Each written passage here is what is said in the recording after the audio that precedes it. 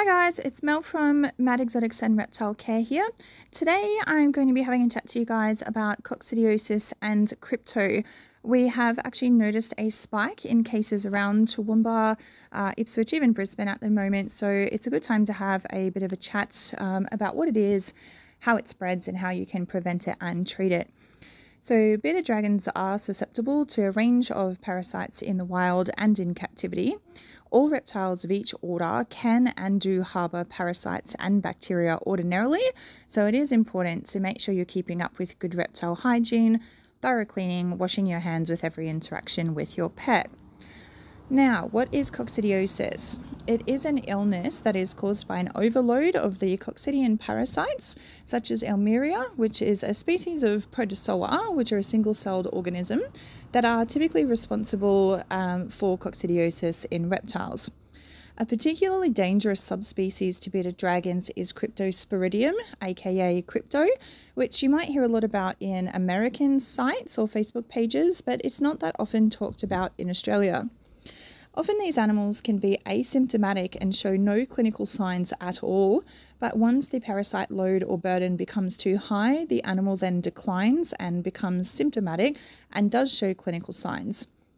Bearded dragons in particular are very susceptible to this, and they do struggle to overcome this illness, and quite often it can be fatal if it is diagnosed too late or left too long. Now, how it's spread or acquired. Coccidiosis is actually spread through fecal matter or anything that comes into contact with contaminated waste material. The parasites live and breed inside the intestinal tract of the animal. They multiply and then are expelled in the fecal waste, aka the poo. Coccidiosis does cause a severe irritation to the intestinal tract and gut lining of the bearded dragon, and it's important to know that it is highly transmissible to other lizards. So just another reason why we say never cohabit bearded dragons. 1, they don't like it. 2, it makes them sick. Now, some symptoms. Bearded dragons and all reptiles are exceptionally good at hiding signs of pain and discomfort. Even if your bearded dragon is infected, it may not show any clinical signs, or it may be easy to miss them. Some signs to keep an eye on are the loss of or reduction of appetite, increased lethargy, regurgitating food, that's actually one of the first signs people will see, change in fecal consistency, which is usually runny or diarrhea, dehydration, and also severe dehydration. This can also cause sunken eyes, a depressed mood, and also there is often blood or mucus in the fecal output. Now, veterinary treatment is a must for coccidiosis, and hydration is vital. Rapid weight loss and severe dehydration is very common when the illness becomes acute or clinical. As the animal loses weight, it's actually losing its energy and fat stores. It's losing cellular water, it becomes depleted, and the animal will then decline very quickly.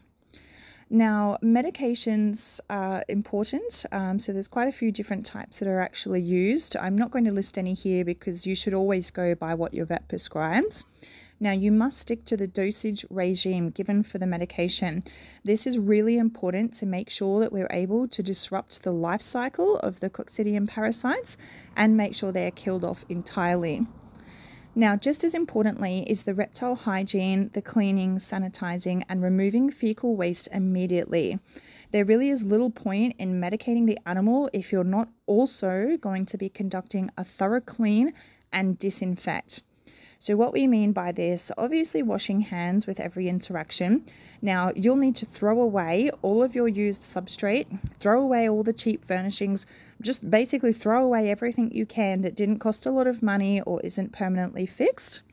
Everything else, you need to give it multiple thorough scrubs with veterinary F10 for cleaning to disinfect it. Now, things like your bowls, logs, hides need to be soaked and scrubbed in veterinary F10. They need to be thoroughly disinfected. Now, we also do recommend leaving them outside in the sun off the ground, so they're away from mites, for about 1 to 2 days in the hot sun. Now, if you're unable to do that, you can also actually soak them inside of your bathtub, for example, or inside of your sink. Some people even bake some items in the oven. Make sure that whatever you're putting in your oven is actually safe to do so, because we've heard some stories. Now, for substrate, just get rid of it.